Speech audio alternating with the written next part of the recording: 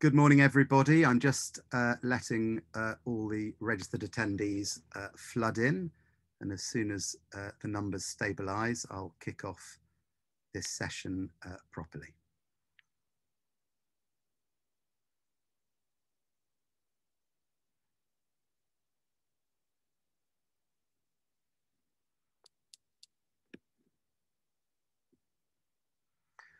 So good morning, everybody, to this HEPI Lloyds Bank event on environmental sustainability.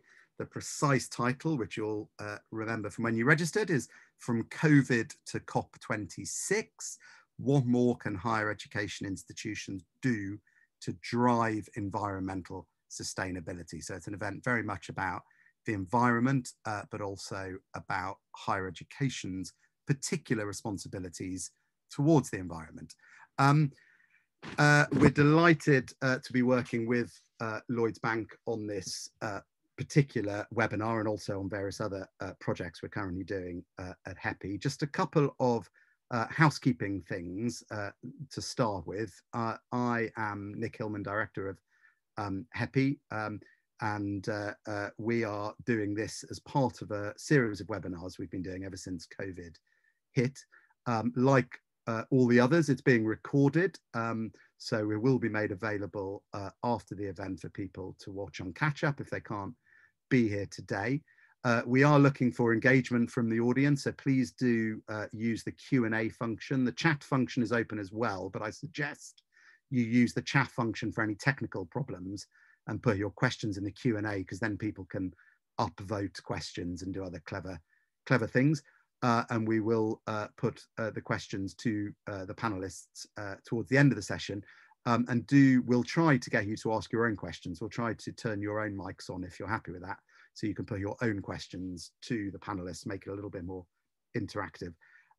We've got a stellar list of speakers. I think this is one of the best lineups of speakers we've ever had for a HEPI event. So I will introduce each speaker as we go through. They'll each get a few minutes at the start to make a few remarks, and then we'll open it up for a Q&A. So I'm delighted to say our first speaker is David Willock, who from the co-host organisation, Lloyds Bank. And David is the Managing Director and Head of Environmental, Social and Governance in the Finance and Structure and Corporate and Institutional Coverage part of Lloyds Bank. I'll let David talk more about his day job and how it relates to our themes this morning. But I'm delighted to say that with David, we're not only getting a representative of banking and finance, we're also getting someone who is a lecturer at UWE and a student as well, a postgraduate student at the University of Cambridge. So we're getting 3 in 1 with David. And do read the blog that he wrote for HEPI a few days ago, titled Sustainable Development and the UK Higher Education Sector's Opportunity for Global Leadership, because that very much chimes with our themes this morning. So David, over to you to make some introductory remarks. Hi, good morning, everybody. Thank you, Nick. So my name is David Willock. As Nick mentioned, I'm Managing Director of ESG Finance at Lloyds. And I'm really pleased to be here with you this morning. And as Nick mentioned, I'm primarily a banker, financier, but a master's student at the University of Cambridge on the IDBE course, but also a lecturer at University of West of England. And I'd just like to start, the irony of a banker talking to a vast collective of primarily sustainability academics is not lost on me. However, and I'm certainly deferential in terms of the underlying content here. However, I'm here to give a slight update, an insight into the business and finance community on these important topics. So my hope is that this is a catalyst for ongoing dialogue, because as most of you will know, some of the underlying topics here are deeply complicated and will require collaboration across the public and private sector, across academia and business on levels that we've not yet seen before. And I think hopefully what you'll take from most of my conversation today is that door is open both in the finance community, but also the business community. So my ask of you is to take advantage of that, to get in touch with me and see where we can collaborate. So I'm going to talk about 3 things very briefly. The first is just to give you a bit of an insight into what our clients are up to, a tiny bit about what we're up to, but happy to follow up separately if you want to know more about that. And then finally, as a bit of a stimulus, talk about where I see the role of higher education in this topic. So, in terms of the backdrop, very little positivity has come from the COVID pandemic. Indeed, it's been much pain and suffering, both in the UK context and the global context. But one potential glimmer of hope that we've seen emerge is a growing narrative in the business community around building back better and building back greener. And indeed, a number of business leaders wrote to the Prime Minister seeking to underline some of those underlying drivers of recovery and growth and the potential of sustainability to drive some of that job and value creation. Now, this focus on green and sustainability has primarily, in a business context, been focused on a global surge around net zero commitments and around carbon commitments. However, there is much more deeper, broader disclosure and narrative developing, or that has developed. And the backdrop, as most people on the call will know, is a mix actually of societal drivers, regulatory drivers, obviously imperatives, environmental imperatives in some areas, but also disclosure drivers. So there's lots of factors that are behind this global surge. And I do use that word surge knowingly. It is overwhelming in terms of the corporate focus that has pivoted in this area. And that increasing focus and disclosure is something that we should encourage. And I'll touch on later on why that is so important and why I think that provides a fertile ground really for the higher education sector to help support private business on these topics as thinking evolves. Now, as I've mentioned, to greater or lesser degrees, we've seen clients from the largest to the smallest with varying degrees of success and depth fervently get active on the ESG agenda. And it's punctuated by loose language, I think, across definitions, across what we mean by ESG, what we mean by sustainability, what we mean by sustainable finance. And I think, again, that's a really important area that the higher education can help educate and support private businesses. But disclosure and activity and energy, I think generally is something we should be encouraging, and we are seeing.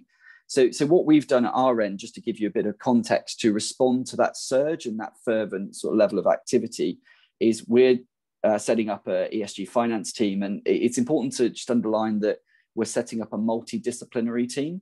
And what I mean by that is that they're not just bankers moved from one area of the bank to another and hey presto, we've got an ESG finance team. We acknowledge that some of these underlying topics are deeply complicated. So we're looking to different areas, different skill sets to bring them to bear in a sort of multidisciplinary environment to help support our clients. And we think that's really important because as we get through this first wave of increasing focus and activity, there's a real requirement for depth, which we'll come on to in a second around the higher education's role to play in that. So just a little bit about what we've been up to, because it's really important. And again, this is a read across for the higher education sector. It is to walk the walk as well. And it's one thing having a position or attempting to support clients or our stakeholders, but we have to be investing ourselves. So we've trained around 600 colleagues through with the support of the Cambridge Institute for Sustainable Leadership in Sustainable Business Essentials. So we're trying to just increase the level of internal societal awareness really of these topics to help us start to embed those in all the things that we do. Products and lending is something that comes naturally to a bank. So we've increased our requirements there to provide up to 5 billion of commitment on sustainable products. And finally, we've made a number of recent commitments around operational commitments, focusing on prioritizing energy consumption reduction in the nearest term possible, but also focusing on how we shape our financing activities over time, aligned to a net zero commitment as recently announced. So again, there's a bit of a read across there, I think, in terms of the higher education sector, increasingly as we're asking other stakeholders to step up. So just leaving you on my perspective really on the higher education and the role it can play. So I won't talk about the challenges and opportunities around how you use your funds, how you choose your goods and services partners, how you educate, how you research, how it's funded, because other people are much better placed to talk about that. I will, however, just leave you with a stimulus really on how you partner with business, because I mentioned a couple of things at the start of my sort of piece here, that there's an increasing level of disclosure and commitments, which is something that we should be encouraging. There's an increasing level of business focus on ESG. However, as all of you, most of you on the call will know, being practitioners in this area, these topics are deeply complicated, they're interlinked, they have a lot of depth, they're multiple periods, they have an interconnectivity. So I think there's a real opportunity now to ride on that wave of private focus and private commitment and really help private business move forward in a detailed way to ensure that the good intentions that are coming forward are actually delivered in a robust manner, really. So I'll just leave you with that stimulus and remind you of my opening statement where my door is open on this topic, and we deal with the largest companies and institutions across the UK. And what I'm sensing there is a willingness to collaborate with business and academia to help really get under the skin of some of these targets and commitments and ensure that they are resilient and ambitious moving forward. So Nick, that's the end of my section. Brilliant. Thank you so much, David. Lots there, lots of food for thought, and we'll come back to, I'm sure, in the questions. In fact, there's one question already directed, particularly you, David, in the Q&A from Simon Kemper, Southampton, which we will come back to, because now I'm going to turn to Keri Facer, Professor Keri Facer, who holds professorships both in Sweden and here in the UK at Bristol. And Keri has spent 2 decades researching the implications for education of social, technological and environmental change. And her CV makes that abundantly clear, because she's been the research director of Future Lab, which is a think tank for education and technology. She ran the Beyond Current Horizons Foresight programme on education and long-term change for the DFE, the Department for Education. She's been the Arts and Humanities Research Council Leadership Fellow for Connected Communities, and she's also an advisor to the UNESCO 2050 Educational Futures Programme. Most importantly of all, from my perspective, to take a parochial view, she's the author of HEPI's only ever green paper. I have to hold it in front of me because it's so green that it doesn't work on the blue background because of the green screen. Do have a look at that. I think Keri's going to touch on some of the themes in her report in your opening remarks now. Over to you, Keri. Thanks, Nick. Okay, I'll share a screen because having spent the last year teaching online, I am now in the habit of sharing screens. So I hope you can all see that. I thought I'd start with this image. This is an image from 2016 and the floods at Lancaster University. It's a great picture, and I think it's just a reminder that if universities don't think of climate change, then climate change will come to the university. So yes, as Nick's mentioned, what I'm going to talk about today really is a very brief summary of the report that I did for HEPI last year, which I believe is free to download. So the critical issue here is that at present, and I'm focusing here on climate change, not on sustainability more broadly. The issue that we're facing is that we're looking, the IPCC forecasts are pointing at something like 3 to 4 degrees warming by 2070. 3 degrees warming the last time the planet was that warm, there were camels in the Arctic. So the challenge and the question that I want us to ask today is, what role do we want to play as universities in preventing that happening? We have huge resources to be able to do this. So, it's time that we as universities really stepped up. So working out what we do depends on how we define the problem. And we can think about it at 3 levels. Firstly, we have a headline carbon emissions problem, okay? So the latest figures from Kevin Anderson, Isaac Stoddard and others is that we need 10 to 12% CO2 emissions reductions year on year starting now. So not some kind of distant 2030, 2040 vision, but from now we need to be reducing our emissions 10 to 12% year on year. It's a really tangible goal that we can aim for. However, obviously, the problem of climate change is not just about emissions. It's also about the fact that our economic and our social practices are driving those emissions. This is not simply a scientific and a technological matter.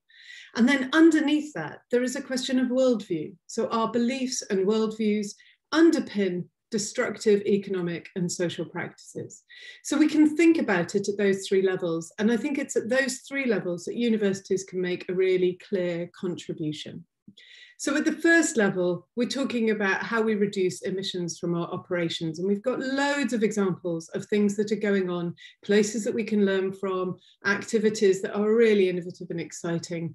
So for example, I mean, we could just look at the home of David Orr, one of the great environmental educators, Oberlin College, which has a commitment to be carbon neutral by 2025. It's implementing solar arrays, community heating, transforming its buildings design, and all of these become subjects for inquiry by the students. So it's not just something that happens in operations separate from teaching and learning.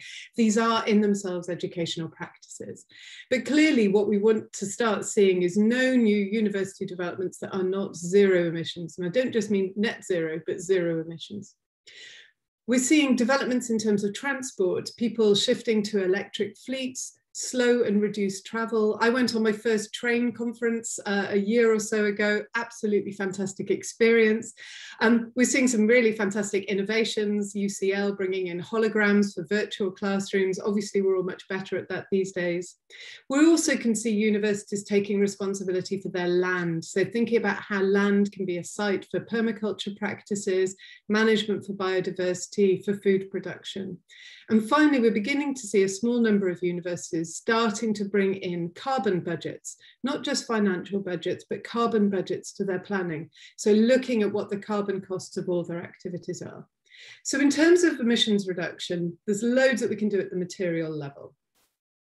But let's also think about our role in this kind of structural level, thinking about the economic and social practices that are driving our emissions. And here we can create the connection with universities as civic universities or as anchor organizations. And we can think about how we're using our own financial assets. Now, clearly, we are already seeing a massive move to divest from fossil fuels in terms of university investments. This is happening worldwide, and any universities that are not fulfilling this agenda are going to need to be answerable very, very soon to their students and to the wider community. We see some great examples. My own university has made the commitment to divest from fossil fuels. You can see St Anne's in Oxford, Edinburgh is doing it. But possibly even more interestingly is we're starting to see a reinvestment of those funds into socially and ecologically restorative and regenerative practices. And Cambridge, for example, has just made a statement to this end. We're also seeing universities really playing their role as anchor institutions. The Commonwealth programme is a stunning example running in Cleveland and Preston, which supports universities to think about where are our supply chains, where are they coming from, who are we supporting, how do we set up local organisations, for example, as cooperatives and non-profits to build their local schools, to meet gaps in delivery, how do we trace the sustainability of our supplies. And the final element that we can play in terms of being anchor organisations or civic universities is to think of our educational role in terms of a just transition. We are going to need to support large numbers of adults to transition away from high carbon employment. We saw an early example of this last year with the pandemic, when large numbers of airline staff, for example, became unemployed. And we saw in Sweden a rapid reskilling of them to take up a role in caring and healthcare facilities. In the renewable energy alone, we're looking at the need for 30,000 graduate level jobs by 2030. So there is going to be a huge opportunity for universities to rethink who are they serving, what's the age group that they're serving, and this is where FE colleges also play a really critical role, and we need to think about this in terms of much older adults as well. And the final area of the kind of defining problem is this question of, what are our world views and beliefs? And arguably the idea that we're humans that can extract anything from the planet with no impact on anybody is one of the issues that's really been driving the problems that we now find ourselves in. So at the worldview level, universities have a huge role in reframing our research and education towards what's been called the Great Transition, towards a more regenerative, restorative relationship with the planet. And here we can see lots of examples of how universities can play this role. We can see examples of research as practical experimentation with new ways of living in places like Amsterdam, which are drawing on the economist Kate Raworth's work on donut economics.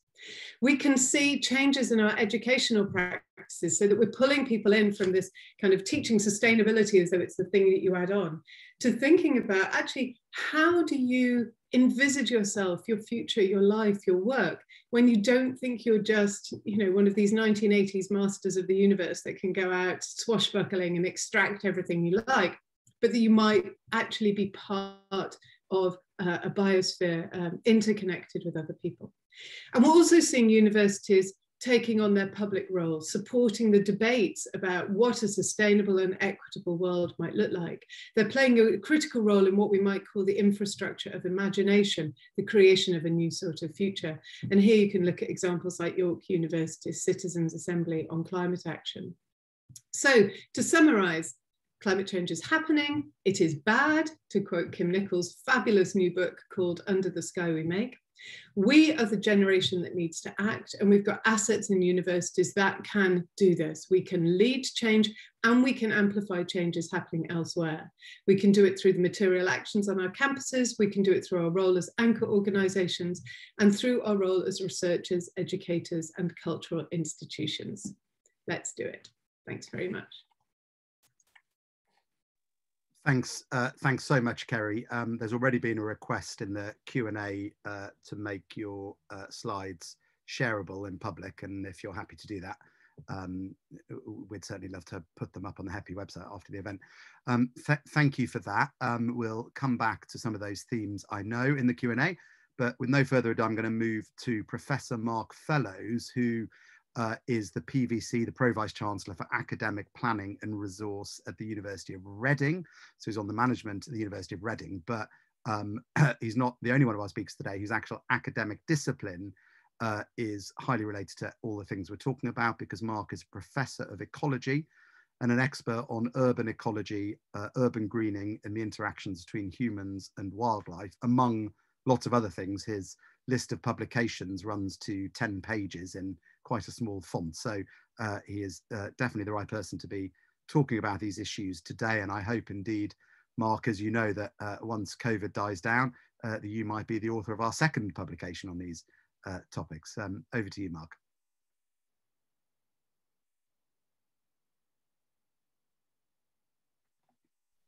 Great, thank you very much, Nick, for that introduction. Far too flattering, I think. I'm going to follow with something a little bit more personal, just given Keri's sort of introduction, which is a fantastic overview of where universities are and what they can do. I thought I'd take a rather different view, and actually it does speak to some of the things that she mentioned in there. So about 18 months ago, I became responsible for leading my university's response to the challenge of environmental sustainability. And while Nick was very kind, and I am a professor of ecology, I am absolutely no expert on the mechanisms of sustainability or climate change science or how we influence policy. But I'm very much more engaged with how you lead that sort of change from within an institution. But as I said, this is going to be a little bit more personal, and what I do know about is about change and loss and the need to take the long view. I grew up in the west of Ireland, and I heard my last corncrake from my bedroom window in the summer of 1981 when I was 12. And this is a species that's been largely lost due to environmental change and agricultural intensification. On the fields where I mapped skylark territories as a teenager, they're now just large housing estates.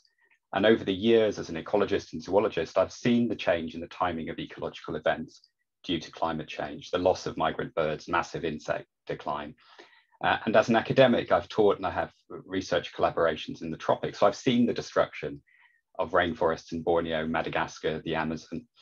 And what we know is that the world is definitely, of course, changing for the worse. And the question is one of how HE can do more to help.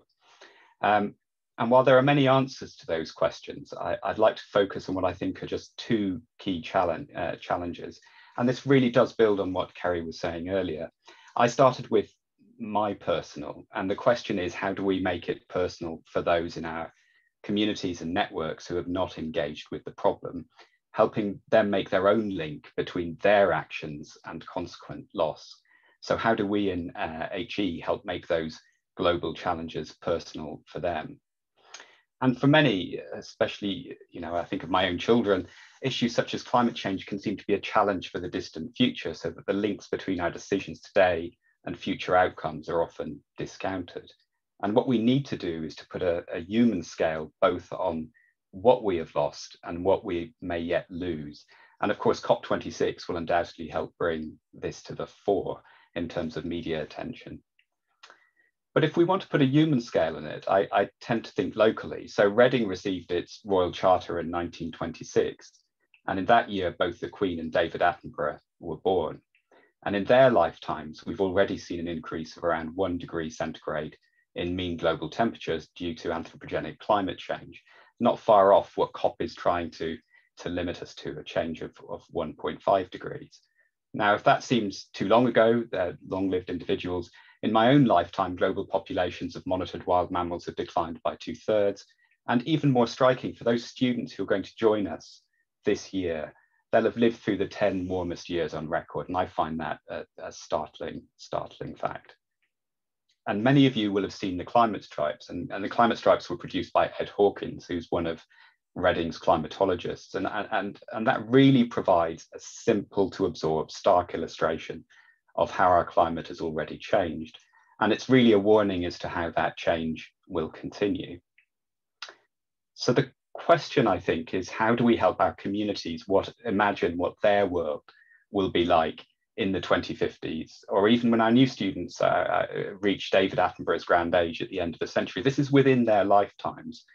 We need to stop thinking about this as a generational thing. It's the generations that exist will have to cope with climate change. And it is difficult, of course. First of all, we have to battle shifting baseline syndrome. We simply get used to things as they are, and we forget how they were. And then we must personalize the challenge, which I was trying to illustrate at the beginning, to help the uncommitted understand how they can play a role in holding not just themselves, but also our governments, business, and institutions to account when we need action. And we've seen the effect of that personal level of responsibility over the last year as COVID has changed our collective behaviours to benefit society, so it can be done. And HE can address both challenges. Universities and colleges keep the memory of what we have lost alive, and they must bring to life the threats ahead. Universities and colleges need to use their powers as sources of knowledge and learning and as home to global communities to act collectively as agents for global societal change. And to achieve this, we need to both listen to and educate our own and local communities through teaching and engagement, helping to keep the challenge of environmental sustainability to the fore. Many students, of course, are already deeply involved and passionate about the need to act. And indeed, changes in our own university's investment policy were developed in concert with our student body. But it's not about them, it's about those who are not already committed to the need to change. So providing relevant programs for all our students, of course, is essential, but helping our staff engage is also key. But we must do this together in partnership, understanding the problems, developing the solutions, using the many perspectives that the university community can bring together to help us make decisions in a time of climate change. Our students will disperse around the world, our staff make a substantial part of our own local communities, and through them we can help bring a shared understanding of environmental sustainability to a wider world. At the same time, universities, of course, have to walk the walk. We heard that earlier. They have significant, complex organizations they have to lead by example, and it's a massive challenge. Even discounting last year, Reading reduced carbon emissions by over 45% since its baseline year. In the last 5 years, we've reduced waste by over 40%. Our campus has over 2,000 species recorded. It's immensely biodiverse. And we've done fantastic work on supporting plant-based diets. So we're committed, like many others, to net zero by 2030. And environmental sustainability is a central pillar of our new university strategy. And that's been key. The focus on sustainability coming to the centre is critical. But it's hard work, and it's been hard work doing the easy wins, but what comes next is going to be really difficult. And I think we shouldn't underestimate the cost of that, both in terms of financial costs and resources, but also in terms of changing complicated, big organisations. But it's absolutely necessary. So while my first plea in all of this was to how universities and colleges can help everybody develop a sense of this being personal to them, because what we do today will not just affect future generations, but our own. But the second is one about how we work together. So I've spoken about how my own university has responded. Many other people in the audience and could talk about how their institutions have done similar things. And of course, we contribute massively in terms of climate change research, as well as teaching in our operations. But around education, I think we'd be much more powerful if we could really come together. You know, that I think COVID as well has shown us that there are universities and colleges both at home and further afield for whom making some of these changes, engaging in new programs, will be more difficult due to their context or capacity. And I think as a sector, what we need to do is acknowledge those differences and see this as a national and global opportunity to work together, benefiting us all. So thank you, and it's back to you, Nick. Thanks very much, Mark. Fantastic. And from that really important view at an institutional level, we're going to helicopter out a bit now and hear from my old friend Tony Juniper, who many of you will know. He's been described as the most effective of Britain's eco-warriors, as one of the all-time eco-heroes. He spent over 3 decades working for change to try and deliver a more sustainable society at local, national and international levels. And he's currently chair of Natural England, which is the statutory body working for the conservation and restoration of the natural environment in England. But many of you will know his previous work from WWF as the Prince of Wales's special advisor on international sustainability, or indeed his work when I think I first came aware of your work, Tony, Friends of the Earth. I know, having stood against Tony in an election in 2010, what a formidable campaigner he is. And Tony, we're so grateful to you for doing this. Over to you. Well, thanks very much, Nick. Really great to see you again, and a pleasure to be able to share a few thoughts here today. It's really quite striking, actually, Nick, and you mentioned, you know, the years I've been involved with all of this, but it's really striking how quickly we've just moved from a period where many organisations were debating if they were going to do something about these big environmental questions, and into a space where now pretty much everybody is talking about what they're going to do and how quickly they're going to do it. So this is an unusual moment we've arrived in. And, you know, it's set against the backdrop of this incredibly pressing set of environmental issues that are now upon us, and quite rightly now described as an emergency, a climate change and nature emergency. And of course, we've had the science to tell us about that for quite some time, at least 30 years, if not longer in some ways. But it's very noticeable now that we are beginning to get our arms around this. What is surprising actually about that is how we are becoming very focused on the action needed at a time of really quite significant economic crisis that's been generated by the COVID-19 pandemic. And that juxtaposition is all the more interesting when you look back at the history of environmental challenges, and you see pretty much without exception that when there was an economic crisis in the past, the attention on the environmental issues went down. And you saw this after the financial crisis in 2008, 2009, when you saw a very noticeable move away from environmental ambition in order to get the economy fixed. And at the moment, you don't see that. You've got the worst economic crisis ever, makes the financial crisis in that period look actually relatively modest. And yet you've got governments, institutions, the public, scientific agencies now very focused on what we're going to do to drive to net zero very quickly, at the same time as reversing the immense damage that is being caused to the natural world. And why that might be is an interesting thought. And, you know, probably has got something to do with the fact that the COVID-19 pandemic is itself actually an environmental issue. And we've been warned again for decades by the expert community that actually the risk of pandemics goes up in relation to various trends that are environmentally damaging. Deforestation, that led to the emergence of Ebola. The bushmeat hunting trade, catching apes to eat, that was the source of HIV getting into the human population. We had SARS in 2004, 2003-04. That was linked to the catching of animals to be eaten in restaurants in China. And then we had the Nipah virus breaking out in the 90s, a very nasty one linked to the transfer of disease between bats and pigs, again linked to deforestation in Malaysia. And now COVID-19, which appears to be linked to the wildlife trade, with bats and other animals being kept in stressful conditions in markets with diseases jumping between them. And of course, on top of that, factory farming of chickens and pigs led to 2 recent flu outbreaks that led to some level of human mortality. So one wonders if finally the science and the risk that was being laid out by the science is now being connected to events in the real world. And of course, there's plenty of other things going on: forest fires, heat waves, extreme events in the form of hurricanes and typhoons causing immense damage and loss of life. Perhaps we're now into a period where the consequences are now beginning to underline the need for urgent action, and not a moment too soon. Do we have time to avert a mass extinction of animals and plants, an ecosystem collapse, never mind the transforming of our world with 2, 3, 4 degrees of global warming?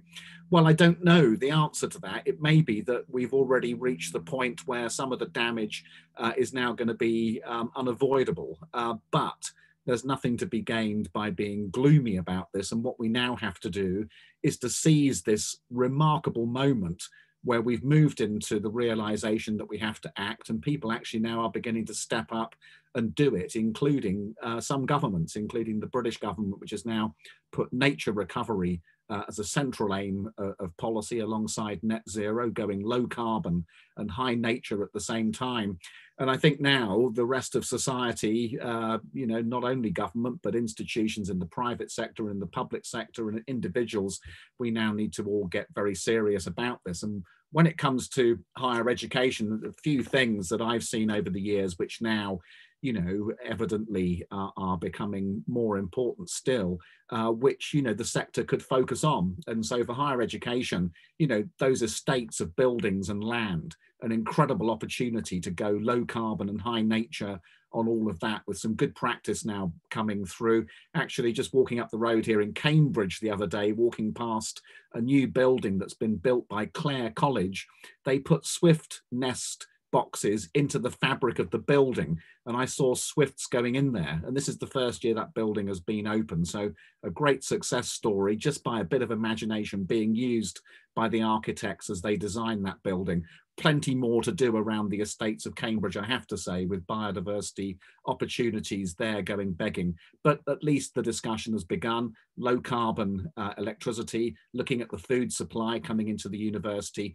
Every organisation could be doing this. Higher education, really getting serious about the estates now has to be a priority. And then, of course, the invested assets, the pension funds. Been great student campaigns on those subjects now for a few years, with universities, including Cambridge, moving very quickly now to decarbonise their assets. And I would hope also to be putting the regeneration and the recovery of nature alongside their low carbon ambitions in that respect. And then, of course, there's the core business, the teaching, and the extent to which we're equipping students now with the professional capabilities and insights, whether it's in philosophy or in economics, never mind in the core subjects of engineering and architecture, to be going out and delivering that high nature and low carbon world. Do we have the courses to do that? And I think in some cases, probably no, we don't. We do need to start modernizing to make sustainability the core theme of all of the purpose of the teaching, not something that's an add-on. Someone said that a moment ago. And then the research side, of course, the other core business of universities, lining up the research agenda, multidisciplinary, over the horizon, future-proofing society with new ideas that are backed up by data and evidence. And so, you know, those are the opportunities. And I think if sustainability is not now the core purpose of higher education everywhere, I'm not sure what is. But at least now we've got to the point where pretty much everybody agrees that this is what we need to be doing. Couldn't be more excited about the possibilities, Nick, and I wish you and the work that you're doing with your networks every possible success, because the higher education side of of this is central to the success of everything else. Thanks very much. Thanks, Tony. I always love hearing you speak because you never shy away from the scale of the problem, but also have lots of positive, constructive answers and solutions to tackling it. So thank you for that. So our final speaker from this bit of the morning, before we move to the Q&A, and do keep those questions coming in, is Eunice Simmons from the University of Chester. Many of you will know she's Vice-Chancellor there, and many of you will have come across her in her previous senior roles in the sector, including as Deputy VC at Nottingham Trent, where she was in charge of the Academic and Student Affairs Directorate. Like other speakers this morning, her own disciplinary background is highly relevant. Her PhD was in forest ecology and conservation, and her professorship is in sustainable environments. And it was looking at environmental teaching and research on ecosystems ranging from rainforest to downland. And she is a member both of the board of Advance HE and also, perhaps more relevant specifically for this morning, the Environmental Association of Universities and Colleges, the EAUC. So over to you. Thank you very much for that introduction, Nick, and good afternoon, everybody. So I thought the contributions so far have really set the scene for us. I just want to give you a few more examples of a particular institutional approach that we're taking. I thought Keri's hierarchy was very helpful. It illustrated the need for different stages in our response to the climate challenge, which plays to Tony's point about who is engaged within the university, in a way, who's ready to step up and get involved. So it's not just our geography and environmental students and academics, it's got to be beyond. And I was pleased to see actually on the delegates list that there are governors also present today. And I think that's pretty important. So the hierarchy goes from that sort of headline on optimizing the practical actions to structure, reinvigorating our civic role, and then the world view. And finishing with a foundational narrative, I think was the expression Keri used. And in a sense at Chester, we've started with that because we too, like Reading, have developed a new strategy, and we've entitled it Citizen Student, because we believe it is that individual response to climate change and to our place in communities, which really will speak to our students. So sustainability is a key theme, but so is the individual sort of becoming cognizant of that and growing into it, if you like. ESD will become integrated more than it is across subject areas as diverse as law or mathematics, etc. And I'm used to doing that at NTU. As Nick mentioned, we did a huge piece of work in this space. But don't forget, when you think about individual students, think about, I think again, what Keri talked about, emotional and psychological impact of living in this period. So living in an era of climate change and one that is coming out of a pandemic. Those two really just happening together mean that we need to think very, very hard about the individual support for students and the group support and our ongoing commitment to these students. So following through some of the practical actions in the first stage that Keri was highlighting, we have used every opportunity for widespread education through the environmental initiatives. You need to go much broader than your environmental subjects.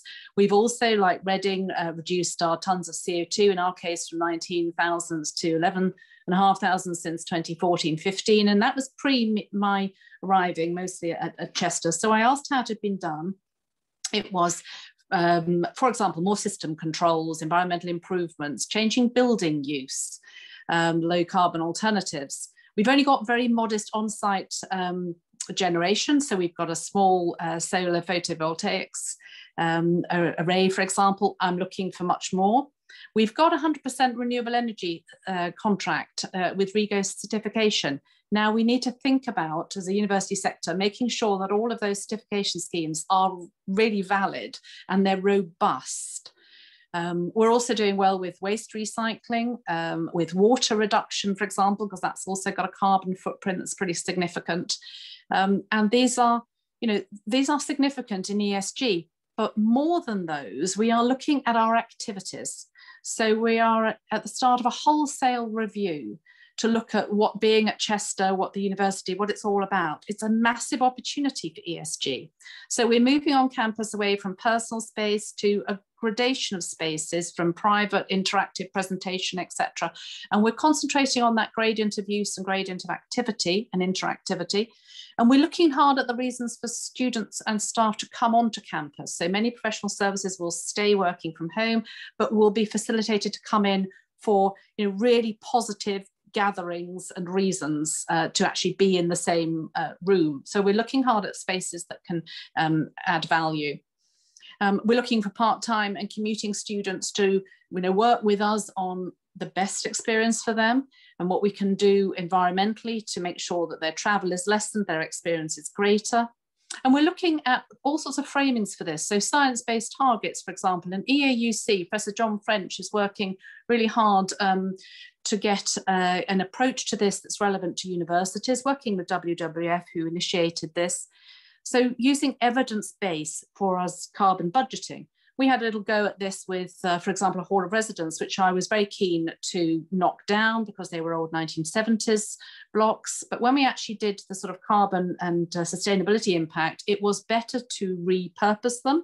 So they're now all individual bookable spaces with beautiful green walls, which cover up some of the less appealing architecture. And actually that was a very sensible thing to do. But because we're now focusing all our thinking through the sustainability lens, it was much easier to make that decision and convince those that needed to be convincing.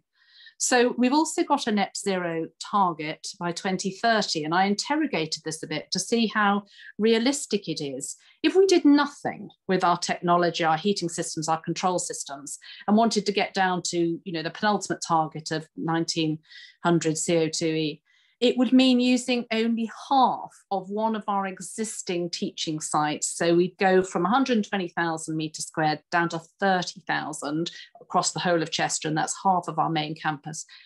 That really focused my mind, and it also comes with a significant price tag. So if we had to spend, for example, I think our lead engineer said it was something like £450 to £500 per CO2 equivalent tonne over the next 10 years. And remember, this is just for scope 1 and 2 emissions, our direct emissions within our control.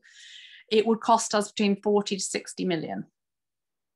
So that's huge. So everyone's saying they're going to get to net zero by 2030. I hope you've added up the millions you're going to need.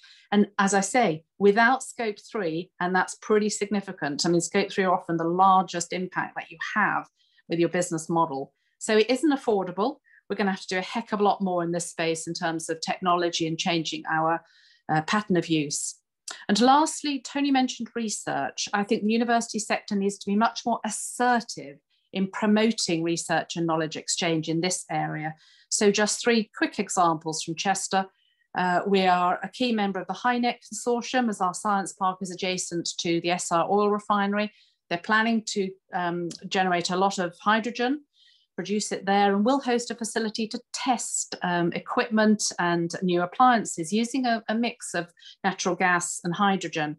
The intention is to add hydrogen to the existing gas network. Really exciting. Joe Howe, our professor, is leading from our side on that, and Kirsty Simpson from the business school working with Harriet Watt on the skills needed. So that's another role universities need to play, is making sure that there are green skills available in the workforce. Another project with international partners in Greece and Georgia includes organic solar cells, which are flexible. They're going to outcompete silicon within the decade, so within our 2030 timeframe, yeah? And they can be used for wrapping around buildings or car roofs or indeed wearing. So I'm really interested in those. And another industry leader at Chester, Professor Chancellor, has just completed a project called RISE, is on all-electric hybrid heat pumps. And these are heat pumps with energy storage, and working with Durham, an EPSRC project, trialling seasonal solar energy storage. So getting through one of those business issues about the availability, evening out energy availability. David talked about in the outset about the surge of interest in this area from the private sector. So for research in universities, we just need to speed up, get it out there and collaborate better. Our tendency to compete just needs to be overtaken by the overwhelming need to collaborate. Maybe that needs to be incentivized, but we all know that we should do it. So I'm going to leave it there because I can see some really interesting questions popping up. Thanks very much, Nick. Well, thank you. And there's some really interesting details there. And I'm going to go with no further ado to those questions, because there are lots of interesting questions coming in. I'll take them in groups of 3. And because I'm keen to get through as many questions as possible, please don't feel, if you're one of the panelists, you have to answer every question. Focus on the ones you would like to focus on. Let's go in the order that they appear in the Q&A. So we're going to start with Simon Kemp from the University of Southampton, who's got a question very much aimed at David Willock, our first speaker. Can we turn Simon's microphone on? Let's see if the technology works for this, and then he can ask his own questions. Simon, over to you. I can see you on my screen, but you're currently... Right, I've unmuted. Can you hear me okay? We can, perfectly. Okay, thank you. Thank you to all the panelists. I thought all the contributions were fascinating, and it's always difficult to use the term enjoyable when you're talking about the challenge that we're facing, but hopefully you know what I mean, and that it was interesting. So this is a specific question about how we actually embed sustainability into particular areas, and I was looking at it from the perspective of Lloyds initially. So I'd be intrigued as to how you're actually working with higher education institutions so we can ensure that sustainability is included across curricula, not just environmentally themed degrees, but making sure that you're actually engaging with those core areas of accountancy, management, economics, where the changes really need to be made. So it becomes part of the normal business practice, becomes part of the normal curriculum rather than an add-on. And also how that then feeds into your graduate recruitment schemes. Do you actually specify the students need to have an understanding of sustainability in the context of banking and investment? Because you can lead some real change there. Thank you, Simon. We'll put that to David in a moment. Let's go to another David Loudon. Oh, actually, David's question was just, will the presentations be made available? We'll certainly try to make them available, David. And so we'll go to the third question. Rika, I hope I'm pronouncing your name correctly. Rika Yadav, can we turn his or her microphone on? Great, Rika, hi. I hope I'm pronouncing your name correctly. I apologize if I'm not. I think you're... Yeah, hi. A very good evening to all. I'm here from India. And yes, this is Richa. Hi. Do go ahead with your question.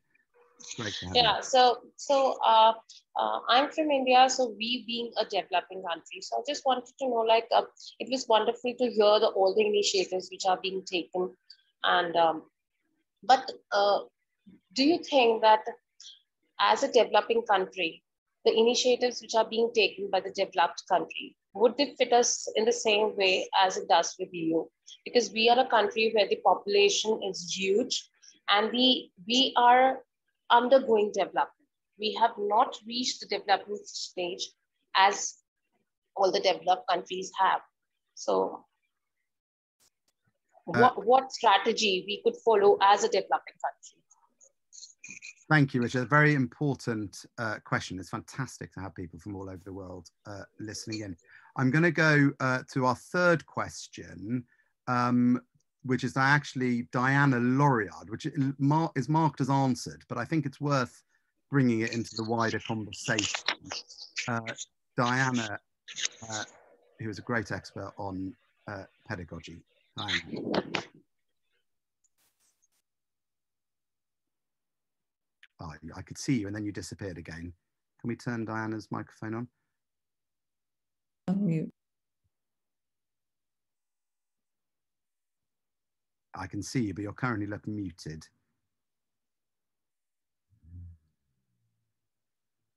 We'll have one last go. Unmute. There we are. Fantastic. We can now hear you. You can now hear me. Yes. I kept clicking it and it kept telling me the host was muting it.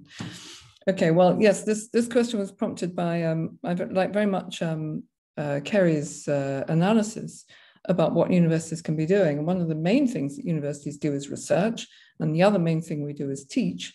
And we've got here a very large scale problem. So my question was really about, can we look at the way in which universities can be promulgating their research findings to all the professionals who need to be rethinking the way they're doing their professional work. And that can be at many different levels of an organization or an industry or a business area. We do know how to do MOOCs to some extent. I would always call them massive open online collaborations when we're talking about professional education, because you get so much from all the other professionals. So I just wondered if we could bring that sort of thing into the mix, because we can do far more than we're currently doing at the moment. And it is a huge problem of professional development. Thank you. I'm going to go back to our panelists now. I'll ask them to keep comments relatively brief, because I'd like to have at least 2 more rounds of questions if we can. Let's go to David from Lloyds first, because the first question is very much aimed at you.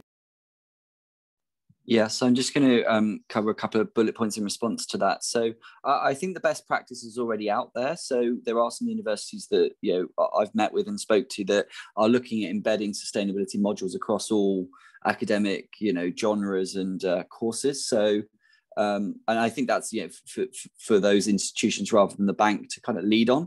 However, where we are seeing it start to become quite interesting in a financing context is there's a phenomenon at the moment around something called sustainability linked loans. And this is basically where a company or institution can link their financing to, as well as other requirements, sustainability linked KPIs. And actually, we are starting to see thematics like that start to come in. So levels of certain outcomes be related to climate or sustainability. But the important topic is, going back to the point I made about detail, is making sure these are material and appropriate in stretching.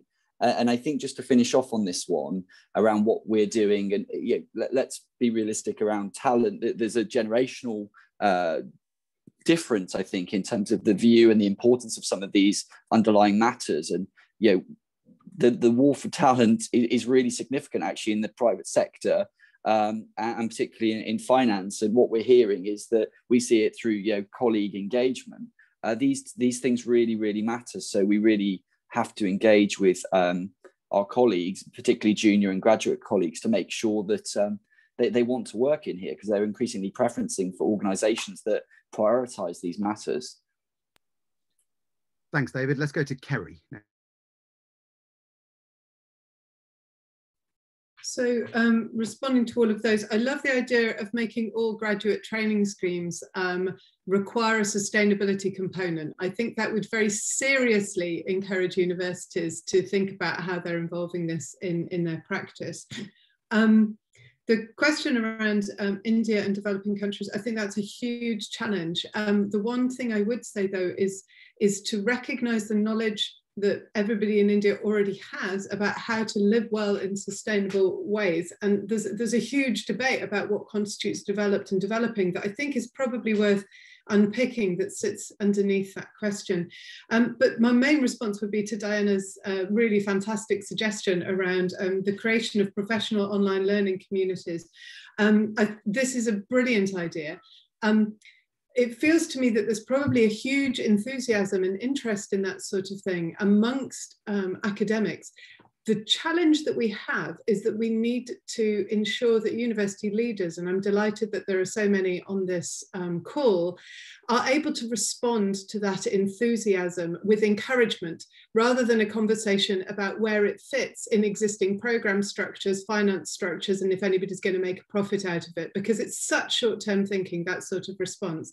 So it feels to me that there is a huge possibility there. And I'll give you the parallel example, which is 25 years ago at Uppsala University, a bunch of students went to their vice chancellor and said, nobody's teaching us anything about the world and what's important and how we do it.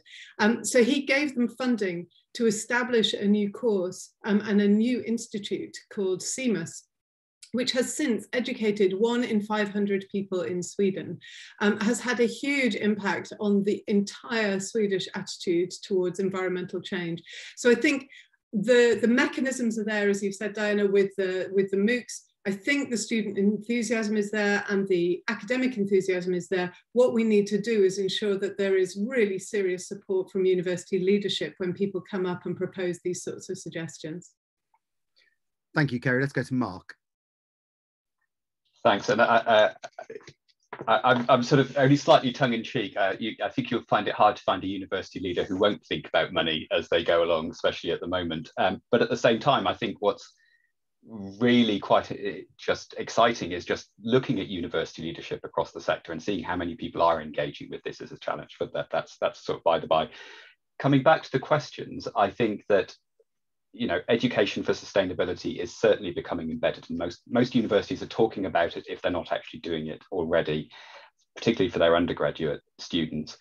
We need to go beyond that. I think we need to develop similar programs for our staff. We also need to consider how we develop our own teachers and how teacher training works, and whether there's issues around that. And the education side of it, I think, really comes back to Risha's question as well, because there is this real challenge for universities outside of the richer parts of the globe, where just quite simply the investment in the university infrastructure and sector is not what it needs to be for those local communities.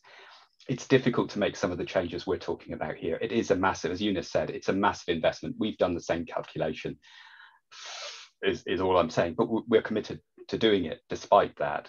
But I think the big change is around education. It's about engaging people with the need for change, and you can do that at every level, whether you happen to be in India or Brazil or in the UK or in the US. That it's important everywhere that we engage with that.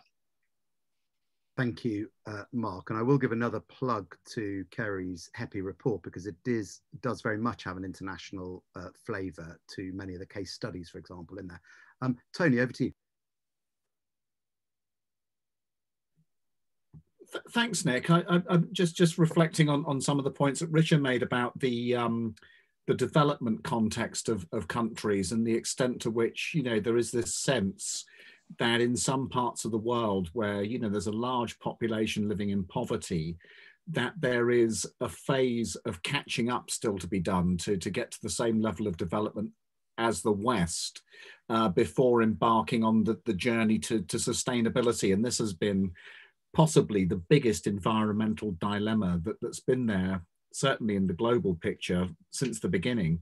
And, you know, you see this at the Earth Summit in '92, the environment development kind of clash.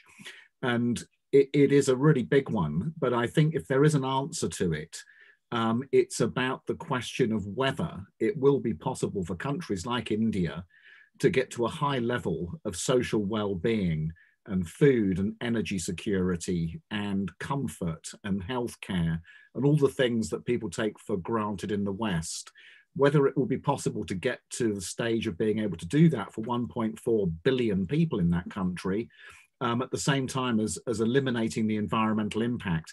It's really a question of, can you leapfrog those dirty stages of development that characterize the Western journey to our present development state, and to do it in a clean way instead, and so to leapfrog past, you know, the massive growth in fossil fuels by going for a massive growth in clean energy technology instead.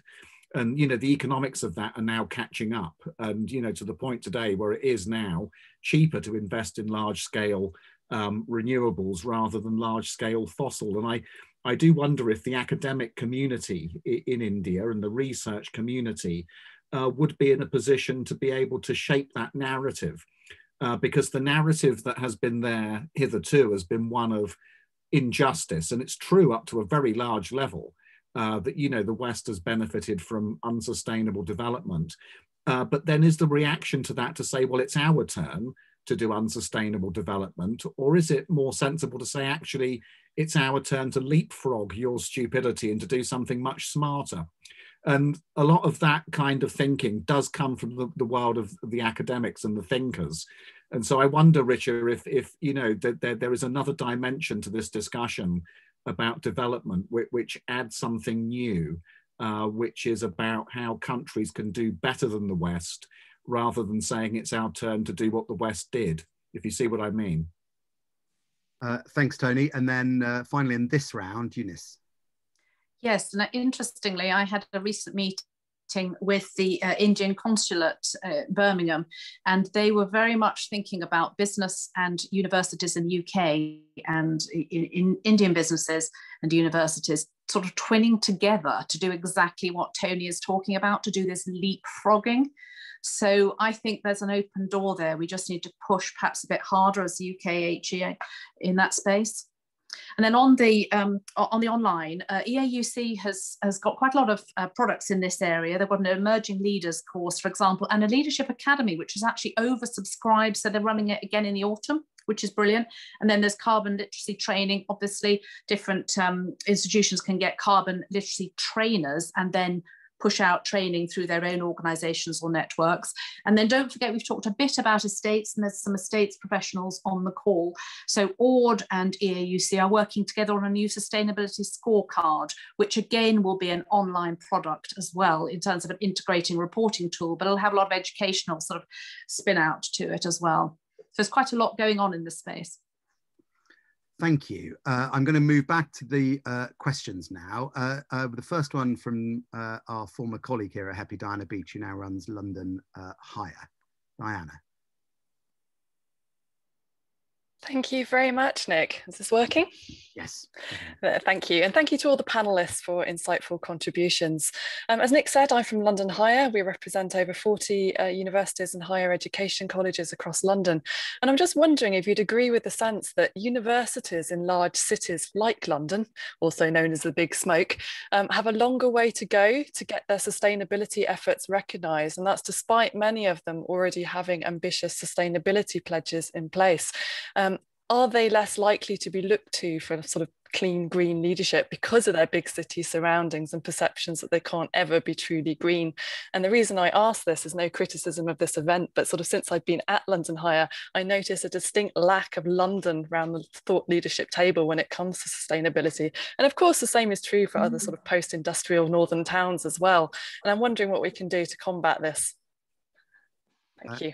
Thank you, Diana. I'm going to go to Alistair Moffat now. I'm going to try for now to stick with people who haven't asked a question yet. Alistair, very crisp question, particularly aimed at Lloyds.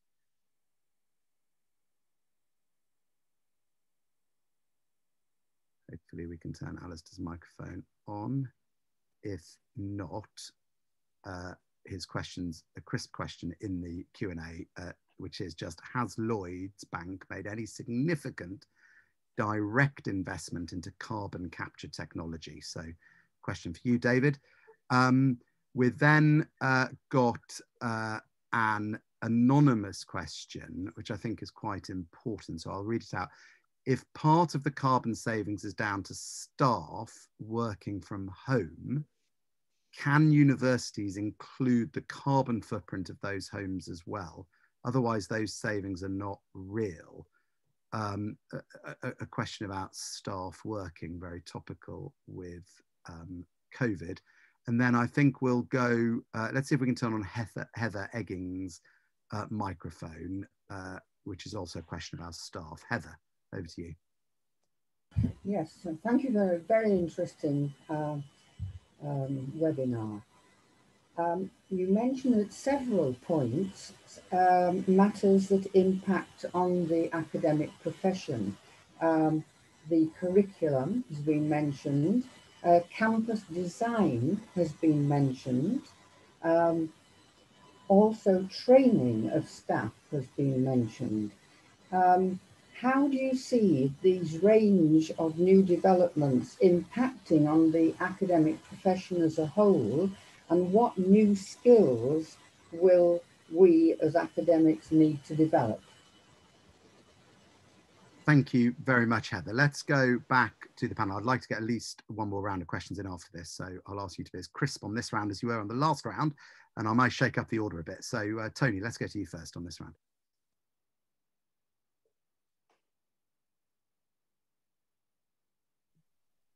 Thanks, Nick. I think maybe I just make a brief point that came from the last question about the skills that the academics need. And I think probably that this is, I mean, it varies from subject to subject, but I think being able to embed this sustainability context into all subjects now is really what needs to occur, whether it's on the research side or on the teaching side. And you know, I mentioned philosophy a little bit earlier, and you know, that is one area where, you know, you could have a very productive academic curriculum, which is around, you know, some of the big dilemmas that lie behind all of these sustainability challenges, like the worldview, for example, that has built over the last 3 centuries, which basically leads us all to conclude that we're somehow separated from the natural world, and that our economy and our political system can go along as if it was completely detached from the realities of how ecosystems work. I mean, that's a question that is rarely debated. I don't know of any university that talks about that, but it could do. And it's one of the most important questions that faces us at the moment. Why is it that we think like that? And certainly a question for philosophers, and, you know, similarly profound questions in economics. You know, how do we move beyond growth free market economics to deliver sustainability? In, you know, some of the other subjects where you can see, you know, more of a direct connection. So in botany and, you know, some of the natural sciences in terms of how we swiftly move to a regenerative agricultural system. I mean, all this stuff is still so fringe from what I see in terms of how teaching is done. And I think, you know, that the academics can reskill to bring this stuff center stage. I think probably that would be my top priority. Thanks, Tony. Eunice, let's go to you next. Yes, in terms of whether we are off-siting, I would call it, our carbon emissions, by pushing our carbon emissions into scope 3 that are generated in staff housing. I think that's really interesting. And we've started to think what percentage it might be of their particular emissions. And goodness, wouldn't that be interesting to get all staff to start thinking about their own carbon footprint at home, and then what percentage might be relevant to their work? I'm sure we should do something in this space, because otherwise we're just sort of pushing responsibility elsewhere. So we'll certainly be budgeting for that. And then Heather's question about what do academics need to do differently. I think I would say that they're all, regardless of discipline, going to need to work across discipline and be more multidisciplinary. I think that's good for their students. I think there needs to be good examples of that within all courses, to be honest. And that's, I hope, where we're heading.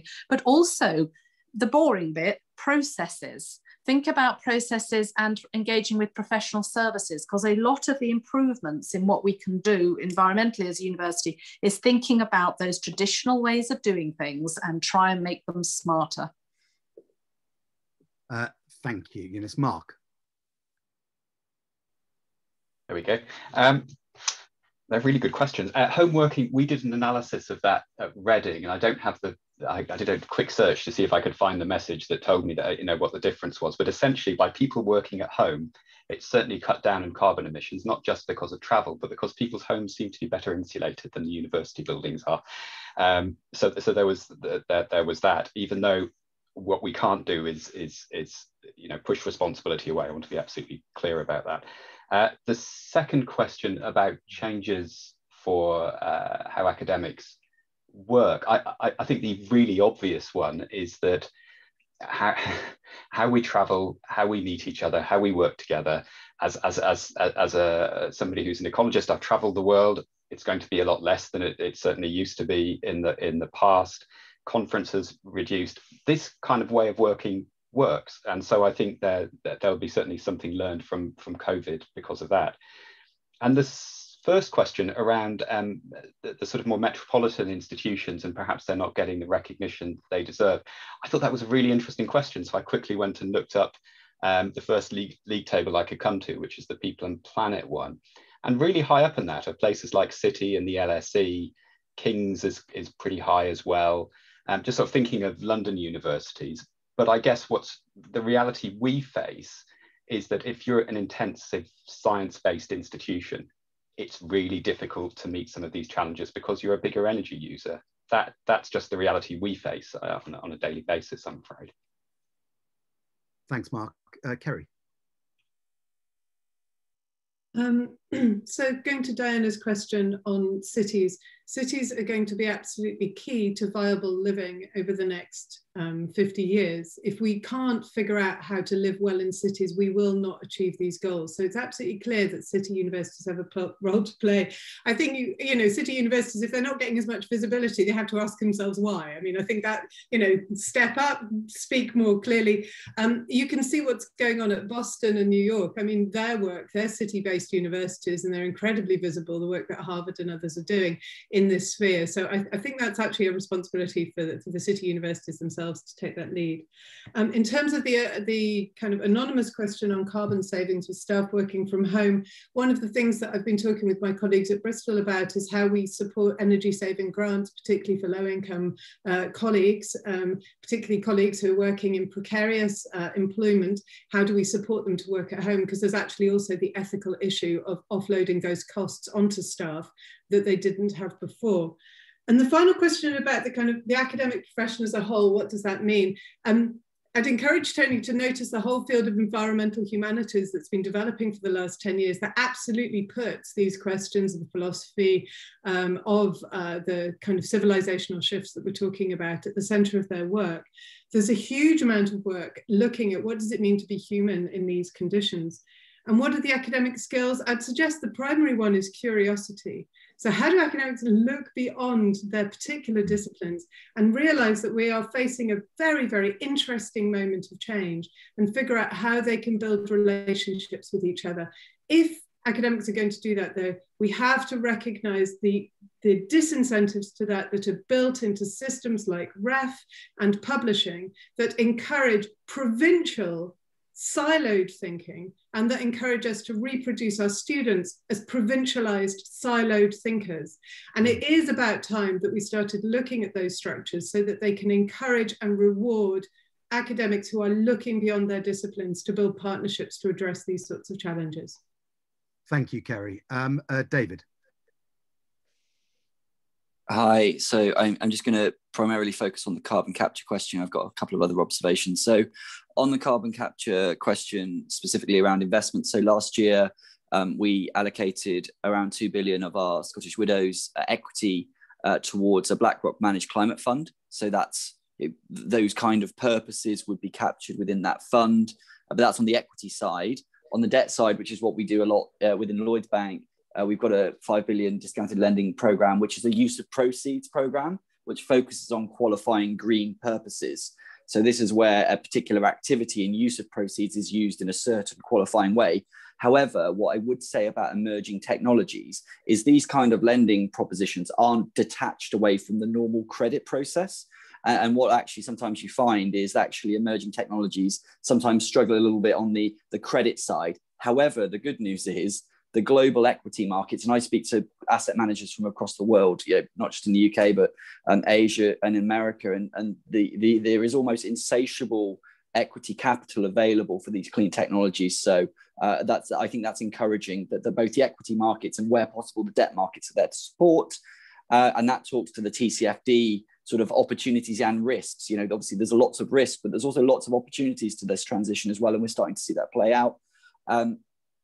Estates, whenever you want to talk about estates in these Q&As, let me know. I'm a real estate financier by background, so I can talk a lot about a different estate strategy. And look, it's expensive, it's complicated, and you've got to get your data right. And one thing would be looking at whole life carbon. Super important to look at whole life carbon when you're looking at the built environment, because that's the end game. And finally, for the question around noticing London universities from a financial markets context, I've certainly noticed, because both UCL and King's have access to the debt capital markets in green formats, and that is noteworthy. So some people are definitely noticing, including me.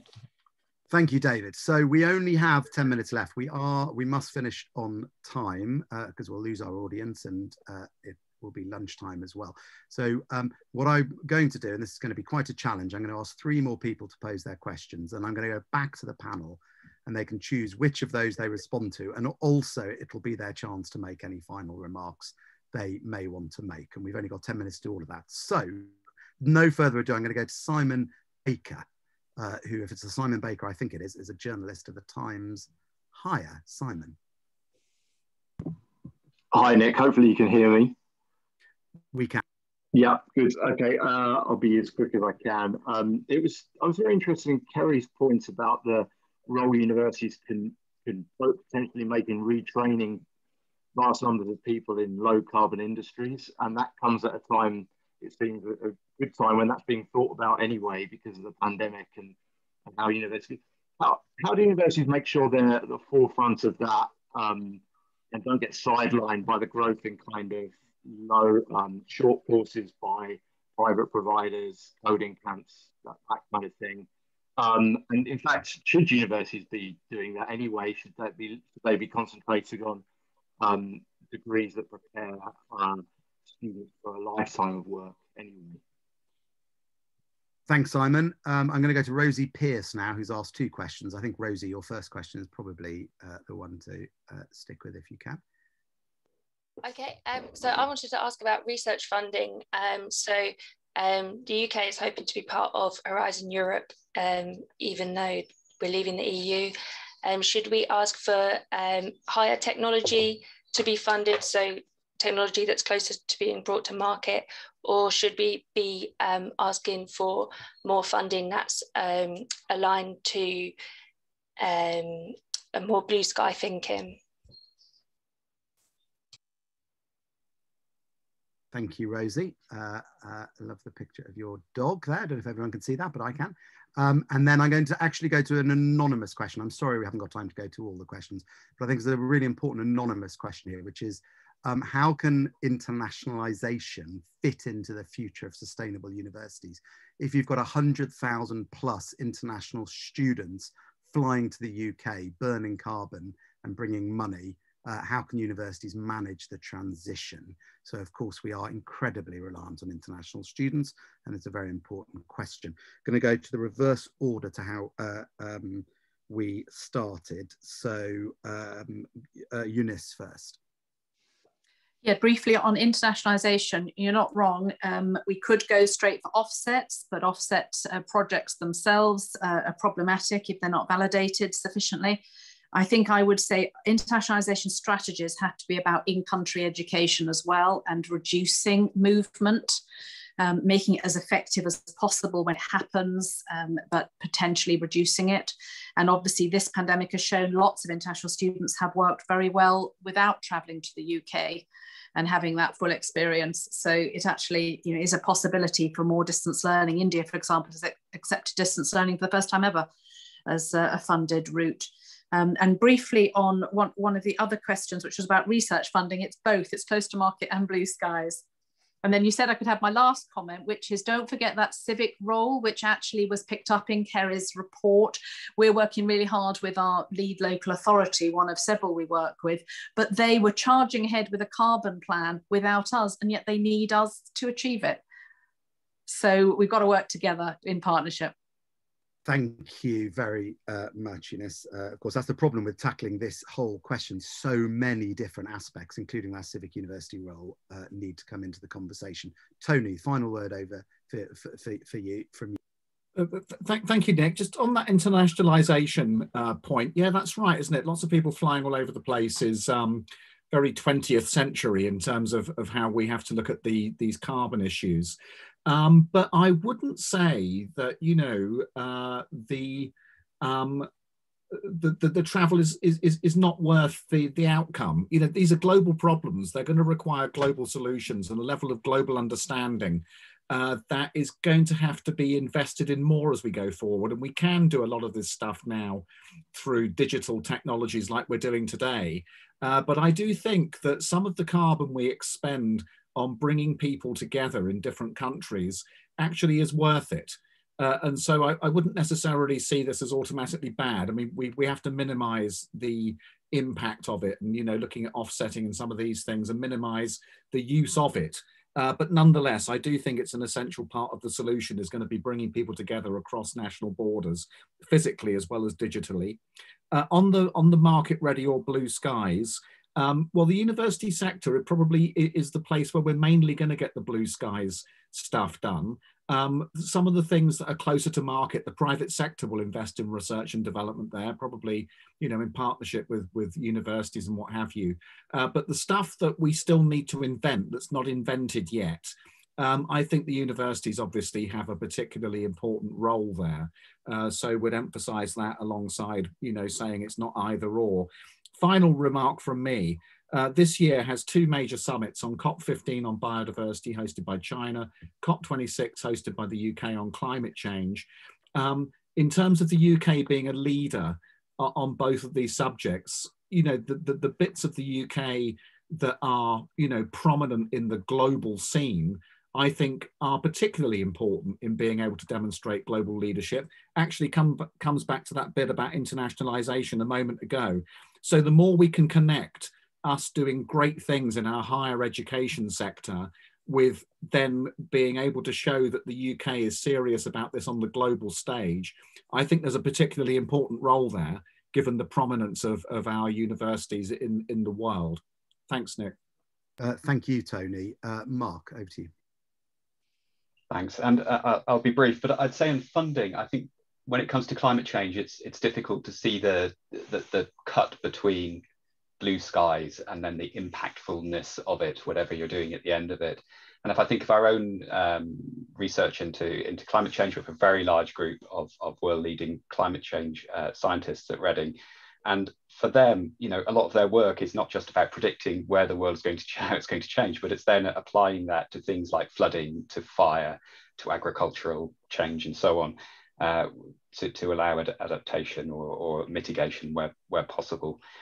What I'd really like to focus on is the international question. Is a really, really good one, and it's something I've absolutely struggled with for the last couple of years. And I think ultimately, you know, I agree with Tony. I think the need for people to travel doesn't stop. Whether we have the same rate of travel or not is the thing that perhaps changes. There's a huge amount of soft power and influence that comes from having students come to the UK that we shouldn't forget about.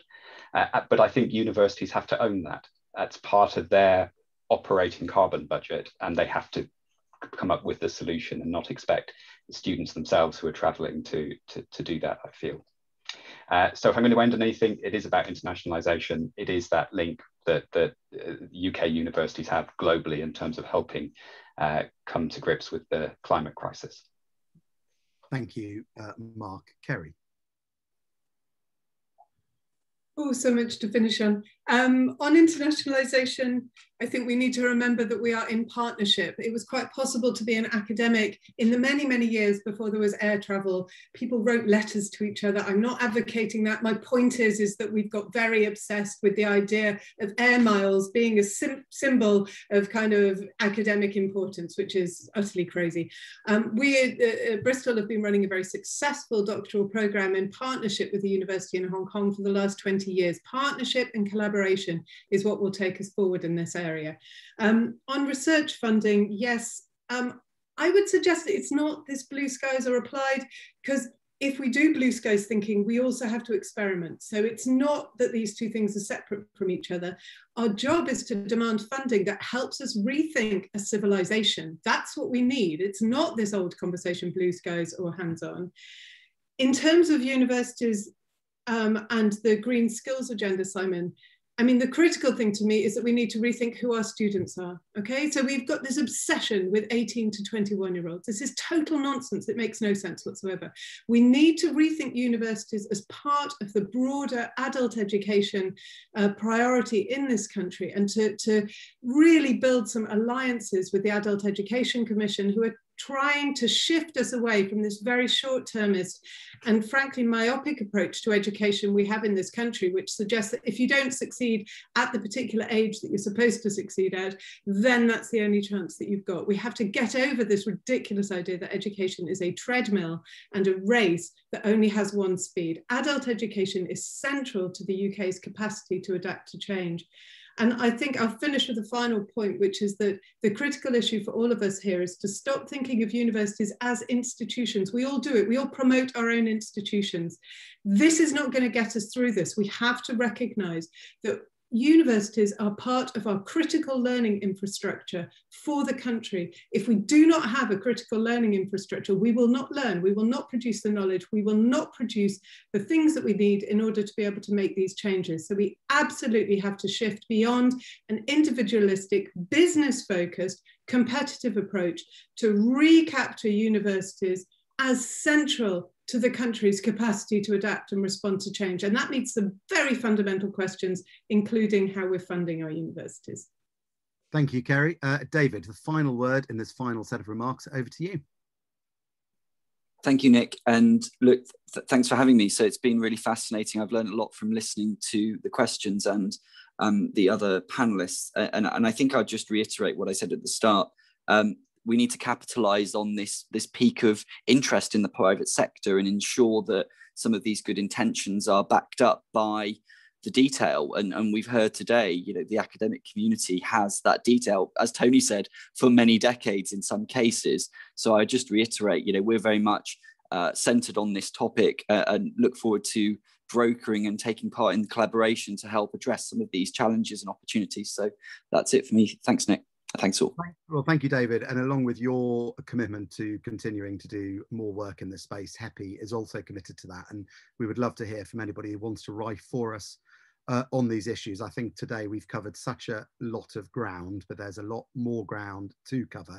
And I'm going to end now, because it is 1 o'clock, by thanking all of our speakers, by thanking Lloyds Bank for being the co-hosts of this event, including people who you can't see on your screen, Kim and Andrew, and my colleagues at HEPI as well, who've done some of the back office work getting this event off the ground, Emma, Lucy, Rachel in particular. And thank you to all the speakers. Thank you to everyone for staying with it. I know there are lots of questions we didn't get to. We will capture and record those Q&A, and do email us if you'd like to continue the conversation. We might even put those emails to the speakers. I'm going to call it to a halt there so everyone can go and get lunch on this sunny day. Thank you once again. I couldn't have thought of a more important topic to have been discussing this morning. Thank you. Goodbye.